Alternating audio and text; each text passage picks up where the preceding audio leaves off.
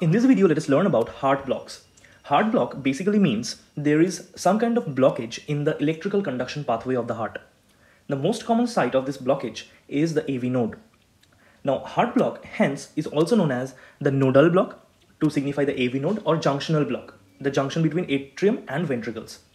So this heart block, based on its severity, can be of three types: first degree, second degree, and third degree heart block.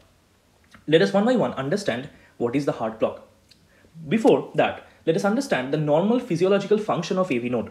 So whenever an electrical impulse comes down to AV node from SA node, AV node causes a delay and then allows that impulse to get transmitted to ventricle.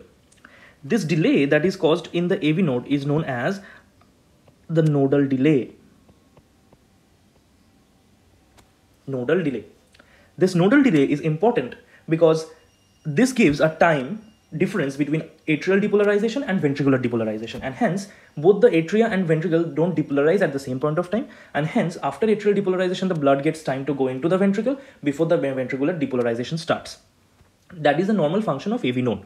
This AV nodal delay can be appreciated on an ECG.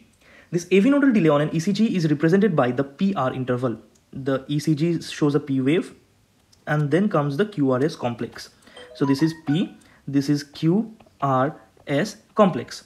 Now, P wave represents atrial depolarization, QRS complex represents ventricular depolarization, and the time duration between those two, the isoelectric part, that is the PR interval, is significant of the AV nodal delay. Now, a normal PR interval is any time less than 0.2 seconds.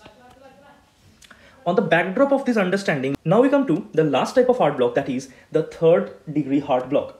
Over here, there is no relation between atrial and ventricular paces because all the impulses that are coming down from the SA node are not getting passed down to the ventricles.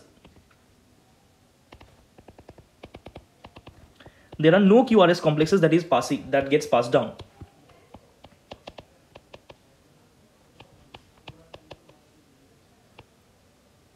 And hence develops an ectopic pacemaker in the ventricles. So there develops a new ectopic pacemaker in the ventricles. And this new pacemaker starts to give off ventricular impulses. And hence there is a complete dissociation between atrial and ventricular paces. So if you see a graph, the graph will look like somewhat like this.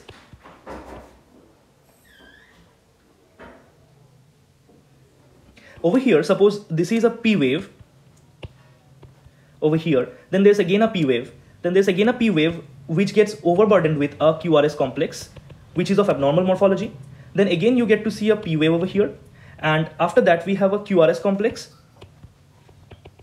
And just after the QRS complex appears another P wave on the top of it. So there's a complete disjunction or complete dissociation between atria and ventricles. There's no relation between atria and ventricle. So in a setting of second degree heart block, if you increase the dose of AV block further, you lead to a third degree heart block. Now in case of third degree heart block, as no impulse is getting propagated, this is also known as a complete heart block, as no impulse gets propagated.